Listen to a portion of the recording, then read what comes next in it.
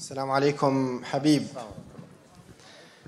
First of all, I ask Allah subhanahu wa ta'ala to bless you, preserve you, and to unite us in paradise. Ameen. My name is Umar. I'm a former Imam, and I work closely with young people, the youth, and would like to invite you soon, inshallah, to our youth center so you can inspire many youth. My question, personally, I do not follow UFC. I haven't watched any fights all my life, but I followed you as a person, and I respect you as an individual and the decisions that you have made.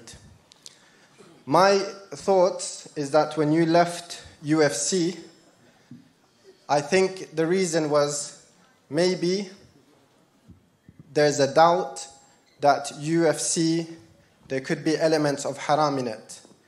If it's harming the face or children, following the same footsteps, or any other doubtful matters. I know there's a big discussions on that. I'm not giving a ruling. But was that your reason, that maybe there's some doubts that are not pleasing to Allah and you want to do something else? Thank you very much. Okay. So were there any concerns about UFC being haram, and is that why you left? Of course, but to smashing face people is not good things, 100%. How I can say this is halal, bro? This is not my decision to make something halal or haram. I'm just normal human being, you know. Sometimes smash people. This is 100%. This is not good things, but if you wanna smash people, please don't do this. And that's if like this is good question. This is good question. You know, it's like, but it's I don't agree with people who can punch face. You know, that's why I prefer like choke wrestling. Sometimes when I can, I don't punish my opponents. You know, even when I beat them, I was talking with them. I just say, hey, please, you have to stop. I don't want to give you damage.